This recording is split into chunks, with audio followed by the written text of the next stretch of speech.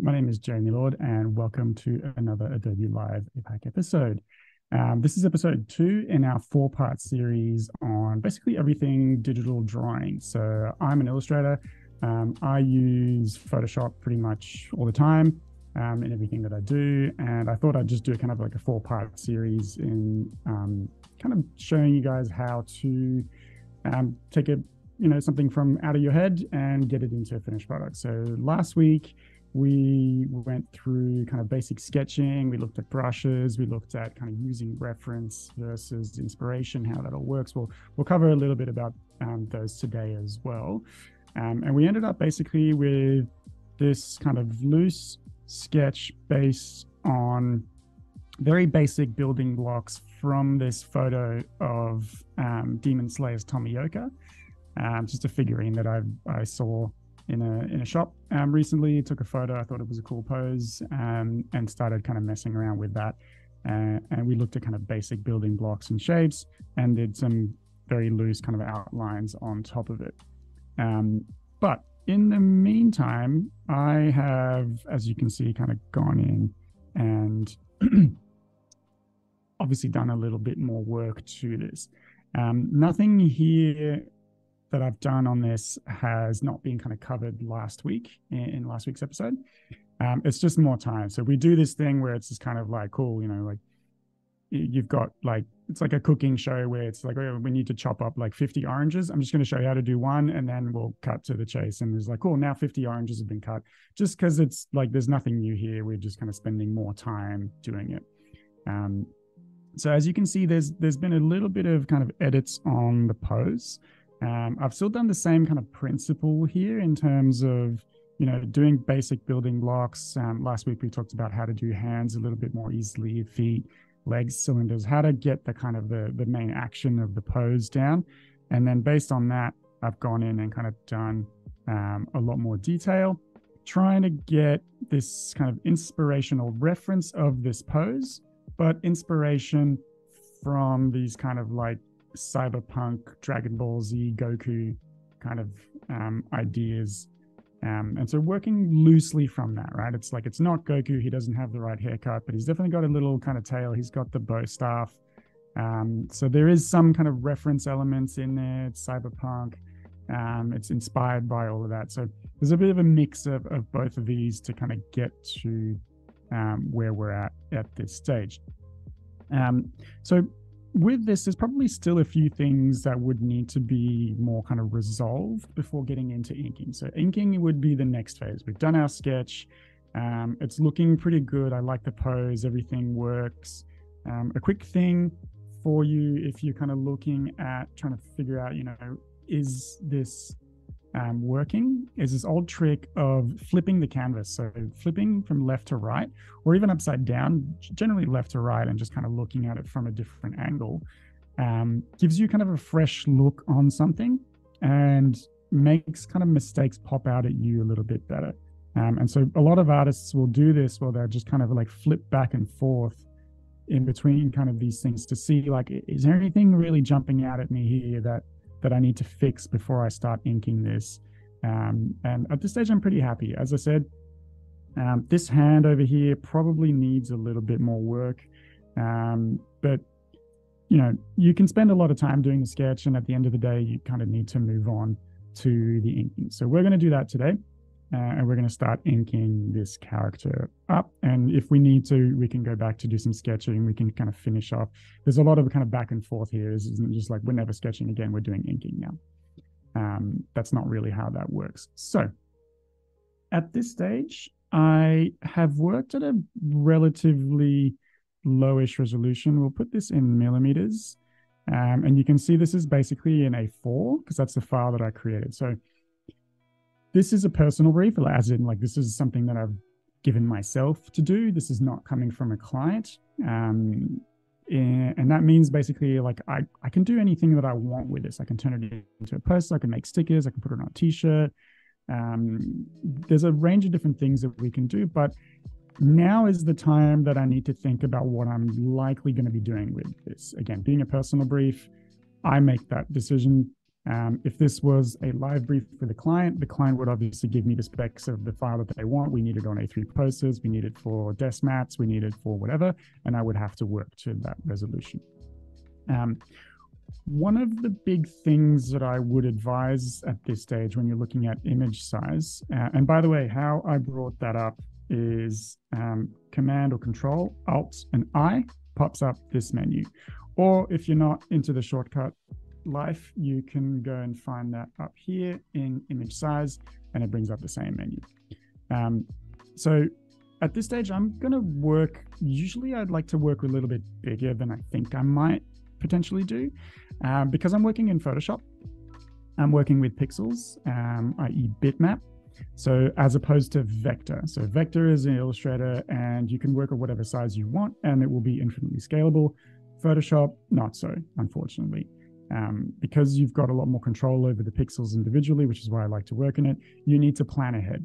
And so for this, I'm going to go much bigger than I think I'm going to go, that I'm probably going to need. And we're going to potentially work to a desk mat. So let's go really quite big. I'm going to go in with like an A2 size here, and that's going to pretty much cover us for a desk mat. So we're going to go in with a width of we're going to go 594 and 594 by 420, and that's going to be our A4. I think I might be getting my dimensions wrong. I usually do this pretty quickly, but is that correct? I think so. Anyways, the reason being doing this now is like, obviously you can see that as I'm kind of zooming in on this, it's done some like bad pixelation because I wasn't working at that resolution to begin with. But now that I'm going to be doing final line work, I need to have that down. So we're going to start with, I'm going to call this one sketch, and that's just going to live there, and that's going to be my reference kind of layer. I've done another one as well with a slightly kind of different hand pose, a little bit more kind of Goku inspired. He's got like the bead necklace, he's got the belts, and the kind of the uniform that Goku would have. I don't mind this hand, but I think this one's probably just a little bit more kind of what I'm looking for on this one. So I'm going to drop the opacity down to kind of like roughly about here. And I'm going to create a new layer. Whoops, not a layer group, a new layer. And I'm going to call this one OTL. So this is my shorthand for like outlines, basically. And now is when I can start to work to my inking. So inking brush, depending on what style you're going for, I like a little bit of a cleaner style, a little bit more kind of like manga based style. So I usually work with either Kyle's Manga Smoothie. So it sounds like an appetizing drink, but it is something that you can get for free. If you've got an Adobe account, you can go into your Get More Brushes, which I think lives somewhere around here. Yep, there we go. Get More Brushes, and it will pop you up onto the Adobe website, where you can see a whole bunch of different brush packs done by Carl T. Webster. And the one I use generally this kind of like manga brush pack, and you just hit download and it will install and add into your brush. So I use either this one, which looks like this. You can see the cursor's a little bit oval, and it has a little bit of a taper in it, or this one, which is basically the same thing, just without the kind of the oval line to it. If you're into kind of brush settings, you can see the basic things that I'm looking for are shape dynamics with my size jitter. I want that set to pen pressure. What that means is basically if I'm using my Wacom instead of a mouse, we kind of covered that last week, but the lighter I press, the thinner the line, and the heavier I press, the thicker the line. So that's going to allow me to get that kind of nice tapered edge that I would want in my kind of drawings here, and get a nice kind of thin to thick ratio for this kind of inking. The old school way of doing this is to kind of do this and then do what's called a cutback. So using the eraser, you would then come in and kind of sharpen that line off a little bit, which, gives you a really super clean result, but it's a lot of extra work because every stroke you do, you got to do 2 or 3 more strokes to kind of sharpen that line down. So it does add a fair bit of extra work to this. So again, up to you how you work. This is generally how I will kind of do it. I'll just use this round Inco or Carl's Mango Smoothie. And I'll turn the smoothing up here. We've got a smoothing slider. What that does is it kind of allows your line to go from this like slightly stressed out, kind of had too many coffees, to, if we boost this up to like 50 or 60, you'll see that's going to be a lot harder for me to get that wobble. Like I have to really pronounce that a lot more. It's going to smooth that line for me a little bit, make it a little bit kind of cleaner and nicer for me. So generally, I like to have that around sort of the 25 to 30 mark. Keep it around 27 for a nice middle ground. And then it's time to just get into the inking phase. So again, if I was a good boy, I'd probably go in and like finish off these hands in here. There is some stuff that you can do, like figure out and resolve at the inking stage. But generally speaking, I find the more you leave out and the quicker you go into the inking phase, the harder you're making life for yourself, because you're no longer like, you're still kind of figuring out the drawing when you're inking. It can be a little bit tricky to work in that way. But for the sake of this stream, we're going to jump straight in and start working like this. So again, this is a pretty kind of straightforward process for me. Zooming in and then just getting straight into work. So here we go. So this can be, again, like a pretty nice exercise in kind of like relaxation and meditation, because you really want to kind of get your breathing going, get a little bit of kind of like weight and not weight, get the pressure going on your hand so you get the stroke that you're looking for. It's something that I really enjoy doing a lot, is the inking stage, which is probably why I generally tend to like skip jump the gun a little bit and want to get into this ASAP, rather than still trying to figuring out the drawing and kind of how it all works. It's just really quite tempting for me to get here as fast as possible, which sometimes kind of plays tricks on me. But yeah.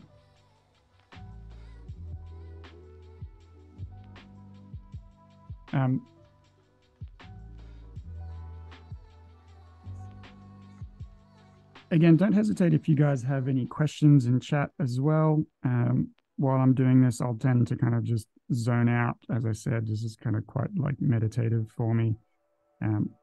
So if you guys have any questions, pop them in chat and I'll get to them in good time. Something else that you can think about when you're doing inking here is, next week we'll talk a little bit about shading. But one of the tricks that a lot of artists will do when they're doing the inking is they'll treat the inking in kind of line thickness in accordance with kind of where the light might be coming from. So for instance, let's say I've got a light source coming from here and I've got a sphere, right? I've just got a circle that's going to be a sphere later on. So I'll put some shading in here later on. But what a lot of artists will do is they'll do the side that's catching the light in a thinner line stroke, and then underneath that, where there's shadow, they'll go a little bit thicker. It just accentuates that kind of shading a little bit more, and just gives you a little bit more kind of room there. So that can be something that you think about doing. I generally don't worry too much about that kind of stuff, but again, it is something that's available to you if you are so inclined.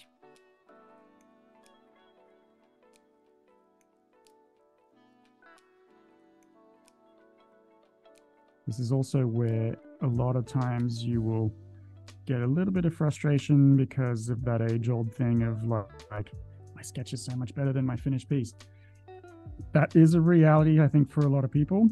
And the reason why I think that happens is because your sketch doesn't need to be finalized. There's a lot of stuff that's just kind of like, hey, this is a hint of something. It's just an impression of a thing. It doesn't need to be locked in. And so when you do your inking, you do have to lock all that stuff in, and it can create this sense of like, this was better before, and it's because you're leaving stuff to the imagination in the sketch and not so much anymore in the actual line drawing. This band-aid on his nose is looking terrible. Am I familiar with T-lines? No, I am not familiar with T-lines. I have never heard of that. I don't know if that makes me the most unlegit digital artist ever. I hope not.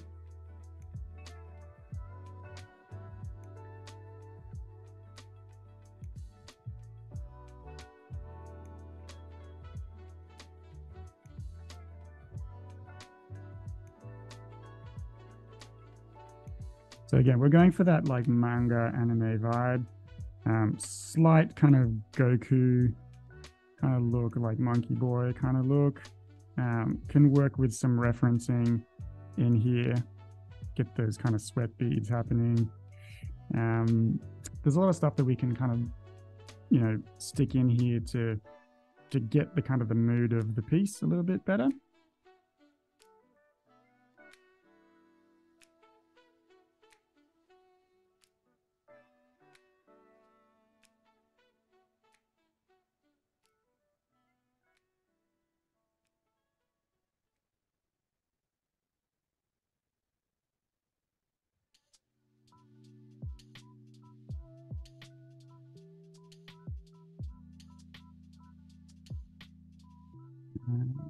A little bit of a hint of that happening in here too, and an extra one in there just to get a little bit rid of that kind of emptiness in the middle of the hair here. So there's still kind of a little bit of that head shape happening. That's no good there, but we're not kind of ruining the original drawing that we created.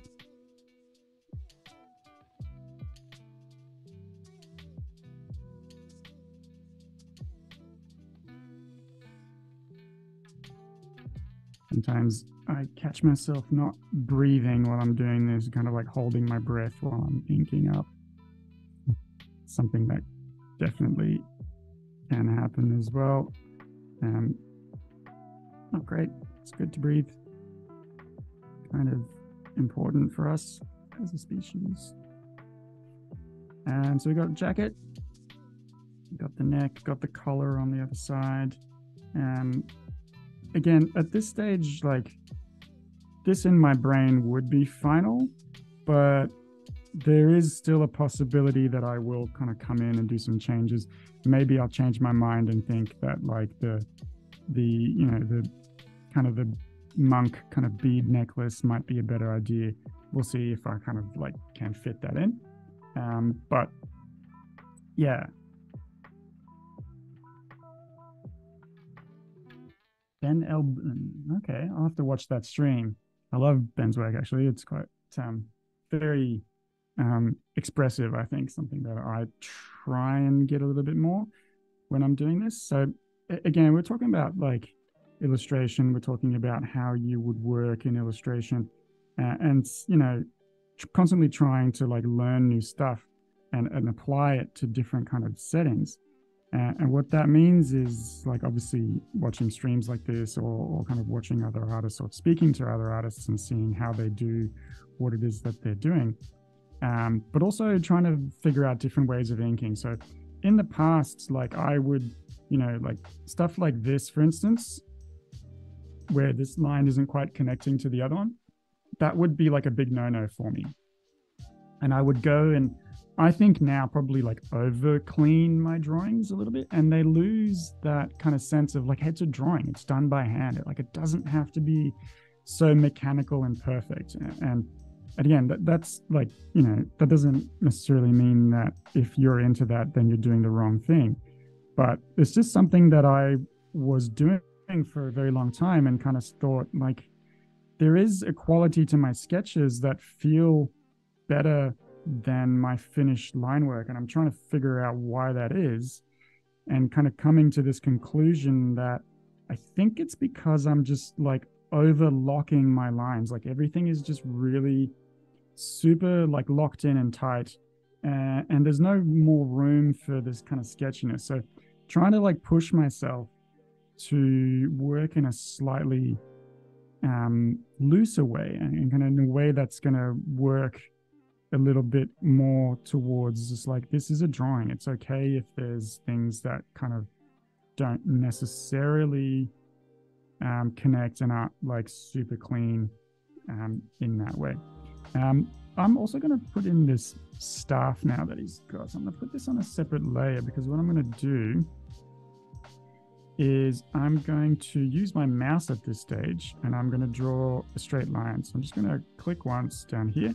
I'm using my mouse for this because if I use my pen, I will get, like you'll see what happens. If I'm using my Wacom brush, I'm going to get a line that goes really quite thin to thick, which can be really cool if I'm looking for that kind of effect. But in this case, I'm really looking for something a little bit different. So I just want that solid kind of thick straight line throughout, and making sure that that works for me. And then, I can try and get in a little bit of perspective in here and like do the second line and see how that looks. Like, do I have that staff in a lot of perspective? Like, is it really coming out at us like this? Does that look weird? If I'm having, something like this, is it going to work? Is it not going to work? Like, I don't mind it, but again, like, I think I'd rather just have those two lines be nice and kind of clean and parallel. So I can just kind of eyeball it and do this.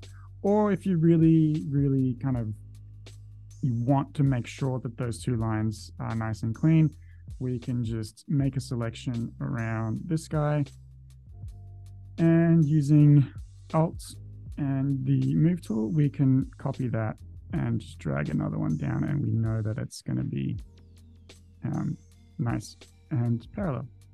Excuse me. So there, we got our staff looking nice and parallel and clean, and then we do our ellipses. Ellipses, always one of the biggest challenges for a lot of artists.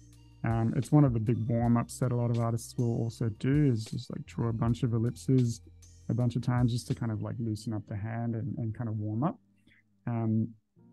But yeah, it's something that can always be tricky. So don't get too annoyed if you're kind of struggling with them a little bit.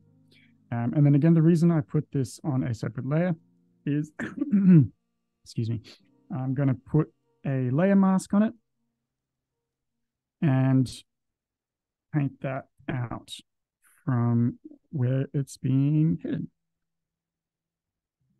And that's going to mean that later on, if I decide to move that staff, I can just move it around without having to worry about redrawing it, which is going to be super handy later on. So I'm going to unlock that layer mask to the actual staff layer. And you'll see that now if I move it around, wherever I put it, it's going to be kind of blocked to where I said it should go. So it's just a nice way to work with the digital kind of output where you've got different layers. So, use them to best effect. Flynn is asking me, do I always use black for inking, never color? It depends. Being kind of like a more manga kind of inspired artist means that black is probably going to be the go always for me when it comes to inking. But that said, if I was doing like a painting, for instance, I could start thinking about color. So in our final stream, we're going to look at color.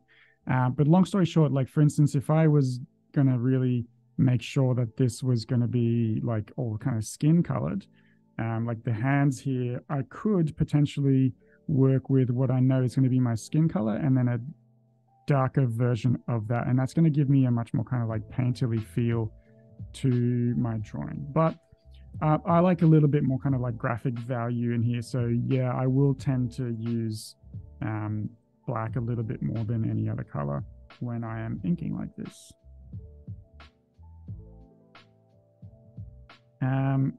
Reference on the hand holding a staff. So this is where sometimes I'll kind of look and kind of do this and like, you know, take photos or look in a mirror. You've seen probably like animators kind of do this thing as well, where they're basically just kind of using reference to make sure that they're working in the right way and getting those poses correct. And that is looking pretty good. Get the rest of the jacket sleeve in here, get some kind of folds, hints of that happening, big kind of puffy cyberpunk jacket happening. And then it goes into the sleeve. So here I've done what we were kind of talking about last week. We're talking about foreshortening. And it is this. So you can see those kind of lines in here. These guys are doing this kind of thing of like a cylinder in perspective coming out at us, and then a second one coming out of that and getting really kind of in perspective. So effectively, it's just a really easy way for us to understand how that arm is going to come out at us and how that's going to work. So it just means like we're really like shortening that arm down, and obviously the hand needs to be huge because it's a lot closer to us and we're kind of doing this lens effect. But yeah.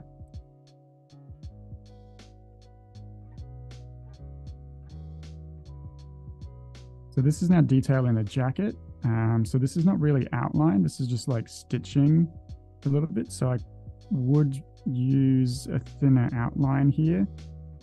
Again, because it's not really kind of creating shape, it's just a bit of detail in my line work. So I don't need it to be the same kind of level of thickness as everything else. And nor should it be, because then it really takes on a little bit too much of a life of its own. And I want it to kind of sit in the background a little bit more.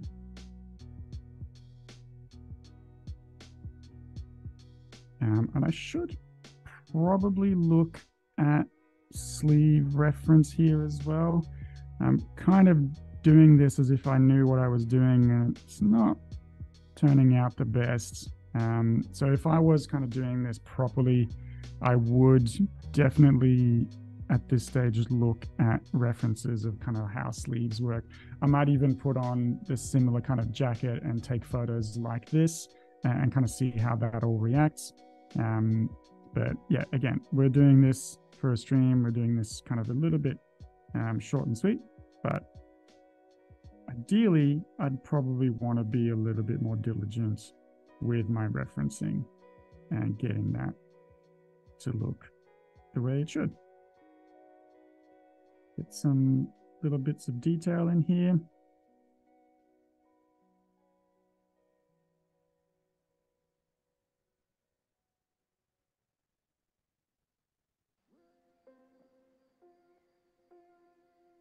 And now the hand. So again, hand here is, not this one, we're looking at this one. So you can see what I've done is I've done what we were kind of talking about last week, where I've done palm and I've done fingers, 1, 2, 3, 4, and then kind of wedge sticking out for a thumb. Right, that's probably not long enough. There we go. And then it's just a matter of bringing a little more back in, right? Kind of like bending these things to work to something that I'm kind of doing a little bit more accurately, right? And then that's kind of applying to our drawing. So again, hands, really one of the things that a lot of artists struggle with. No matter how accomplished you are, I think probably hands are always going to be kind of your kryptonite and something that you're going to need to be aware of and probably work on the most. It's definitely the case, I know, for me.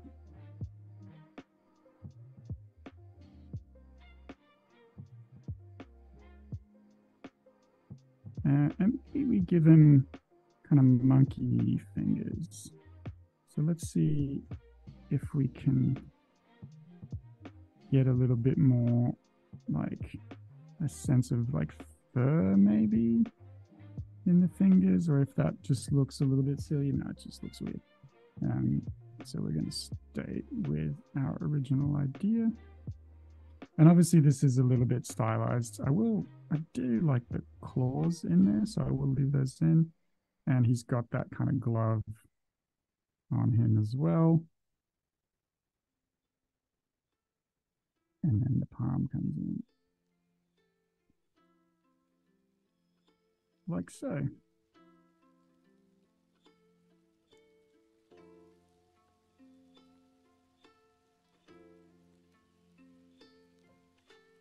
So again, another little tip for you if you're kind of struggling with,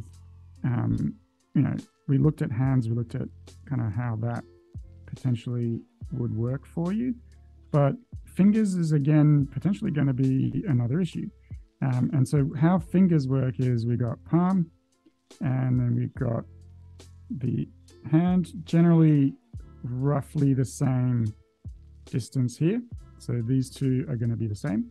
And then we've got 1, 2, 3, and then they break down into 1, 2, 3 as well. Not necessarily always on the same level because your fingers have different lengths. But one of the things that can be really helpful is to think of these 3 sections. So if we take any one of these kind of fingers, we can start to think about how they would work in perspective, right? So we're going to join them up, 1, 2, 3, progressively getting a little bit smaller and smaller as they go. So this is basically going to be kind of like a finger, kind of almost a little bit kind of curled like this. And then we do this. And it just gives us immediately something a little bit kind of easier to work with than trying to figure out how this kind of round cylinder thing without really having any sides, how does it work and where would a fingernail go and so on. So doing this just means you have your sections a little bit more cleanly. You can kind of see me kind of doing that in here. Like if I swap to a different color, you'll see what I mean. You can almost see me doing that here, kind of in my brain, and chopping those fingers up into distinct kind of segments to help myself kind of draw these into there. So, the more you do this, the better you'll get at it, and the more you can kind of just skip straight to the chase and just do it from memory. This is by no means perfect. There's probably still a lot kind of wrong in a sort of technical anatomy sense with this. Like I'm sure that my drawing teachers from college would look at this and be like, what are you doing? But who cares? Because they're not here and this is a drawing that I'm doing for myself. And the simple fact is as well, I think probably, unless it's like glaring, like this thumb here is really like, he's really quite thick. Unless it's glaringly obvious, probably most people won't really notice or even potentially not care. So, careful with that thought, obviously, because it is something that's like, well, it might breed a little sense kind of like of laziness maybe, but definitely something that can potentially get in the way of you finishing a drawing or like progressing with a drawing. So, don't feel too bad if you're really struggling with something and it looks wrong, and therefore you're not going to show it ever to anybody out there because you're kind of scared that people might call you out for making that mistake. Probably most people won't notice and all care. So work freely.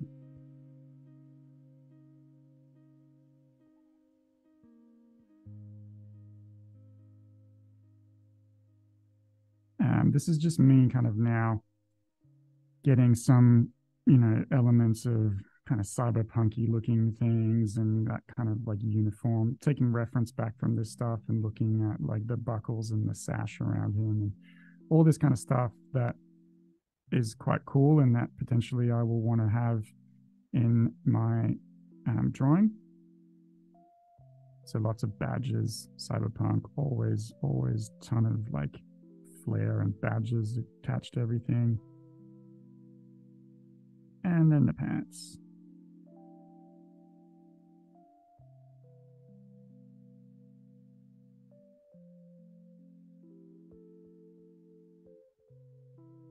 So again, folds, maybe something that, will require a little bit of reference. There's a ton of reference always out there on how to draw folds appropriately, how things work when they are folded, and where do they kind of, where do those lines go, how you should do that. I'm winging it. I've done a little bit of this before, but I don't think I'm super good at folds. It's definitely something, if I was again spending a bit more time with this, i.e. not on a stream, I would probably go in and have a look and see kind of like, all right, how does that kind of fold? If there's a leg inside there, how does it look when the pants wrap around it, and so on and so forth.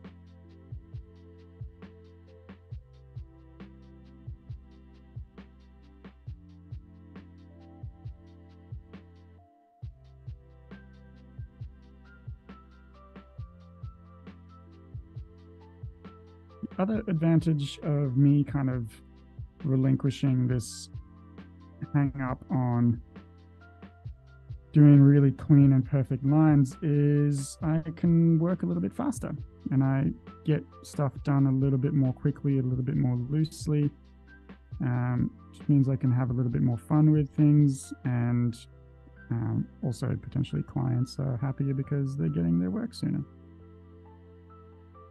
Win-win. You see me jumping around. I started working on that other foot and now I'm moving to this one. Again, no biggie here, just as long as it all gets done eventually, we're happy.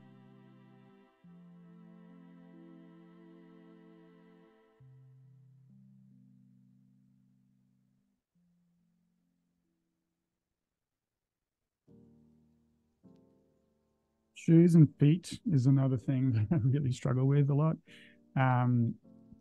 But yeah, again, practice. So would you, I've got a question here. Would you approach the line work of this piece differently if you knew it was going to be digital only versus printed products? I probably wouldn't too much. You mentioned a kind of a Gaussian blur to make it pop is something that can be really cool, that effect. And I'll show you guys that in just a sec when we're kind of wrapped with getting this line work in. And what that will do is kind of give it that celluloid feel a little bit. It's quite a cool thing. I think it really just depends on what you are intending with a particular piece, really, at the end of the day. There's no kind of like, I don't think there would be a huge difference in terms of like, oh, you're doing this for print, therefore your line work needs to look like this. That's just me though. Different people, again, would work in different ways. But yeah, it's an interesting question because it would potentially, if it was a client thinking of like, we need to do animation, for instance, on this, then I would potentially structure my layers differently. As in, I'd put the arm on a different layer, I'd put the head on a different layer, so on and so forth. Just so that they can then kind of like puppeteer it all and get a sense of animation or motion happening on this. Get tail in here and maybe give him a little band-aid on his tail because, he's a fighter. He's seen some action. And this is potentially where we can have a little bit of that kind of fur hint in there.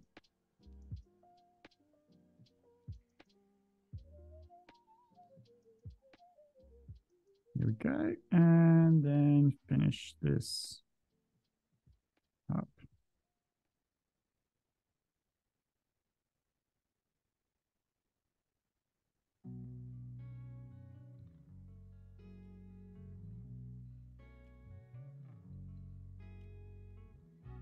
Oops.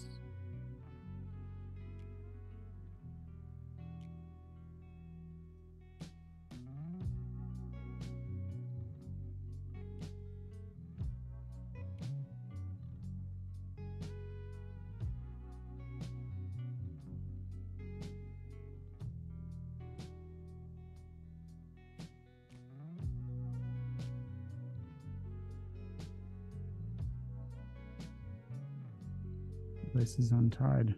It's very, very dangerous of him. And yeah, I think that's it. So let's hide these. And let's go into a few little tips before we wrap up. So Johanna was asking about potentially kind of like a Gaussian blur. So how that would work is like so. So let me hide this sketch now that we're kind of happy with how all this looks, and kind of, you know, the overall kind of structure and the inking here. What I would do is I would create a new copy of this layer. So Command J, it's going to duplicate that layer. And then on the bottom layer, I would go to Filter, Blur, and then Gaussian Blur, and then increase that. That's too much. Just a little bit of a blur effect on this. And then drop the opacity of that layer down a little bit. And you get this kind of slightly like, it's almost like printed on glass or plastic. It gives it a really strong kind of celluloid effect. So that could be cool to work with. It can be maybe a little bit counterintuitive, but definitely an effect that we can work with. Something else that we can kind of think about doing at this stage, and we'll talk a little bit about shading at a different stage, but is to get that kind of anime look. And again, we'll cover this next week, sorry, in a couple of weeks.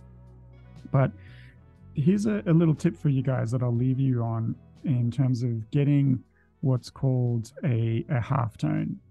And that is a very kind of like anime used in pop art. Because it's so inexpensive, it's a really easy way to get a halftone, and that's why it's called halftone or screen tone, without using another color. So the reason it's inexpensive is because you can still use black, but you give the impression of a gray without having to use a gray. So if you're printing with screen print or different colors, you get to save on an extra color, but still have that same effect. So it's definitely something that was used originally because of what it allowed people to do and kind of save money on stuff, and now is kind of synonymous with a particular style, and very synonymous with comic books and manga. So here we go. I'm going to do a very quick, rough kind of sense of, let's say that the light is going to come from over here, right?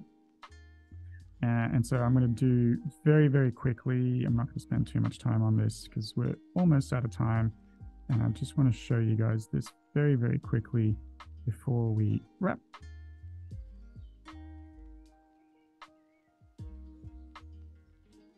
And I won't do all of it either.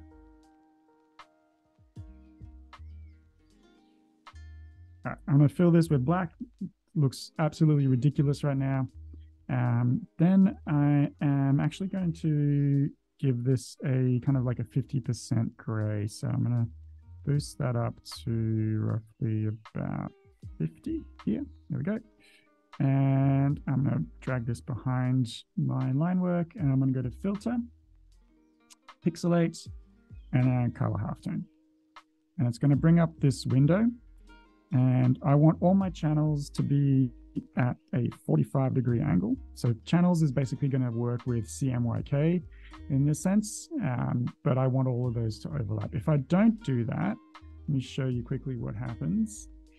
You'll get, if you like walk very closely up to like a giant billboard printed poster, you'll see these kind of dots. You've probably seen this kind of stuff before. So you get your 4 channels here: cyan, magenta, yellow, and black.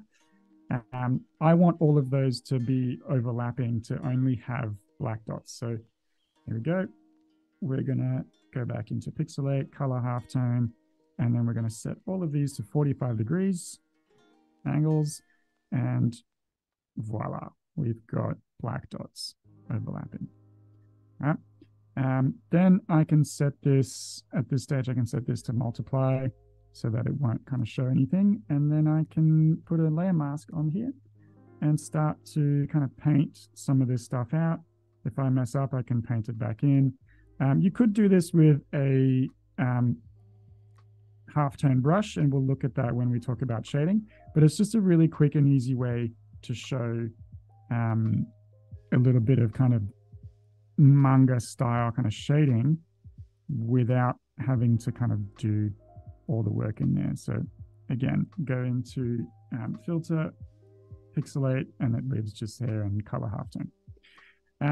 And that's about it. That's where we'll kind of leave it off for today. Let me save all of that, kind of important. Next week, we're going to look at coloring this in. So getting a sense of color, getting a little bit of lighting. And then the week after that, we'll look at shading, getting some kind of special effects in there. And we'll also look at kind of how to turn this into something a little bit more graphic, like add some graphic elements to it, some type, maybe some shapes in the background, so that it goes from just being an illustration on its own to something that we can use as kind of like a whole thing, if you will. It's got a little bit more kind of context and application. So that's it. Hope you guys enjoyed it. Thanks for tuning in. Thanks for the questions, everybody. And we will hopefully see you next week for a coloring one. Thanks for watching, and take care.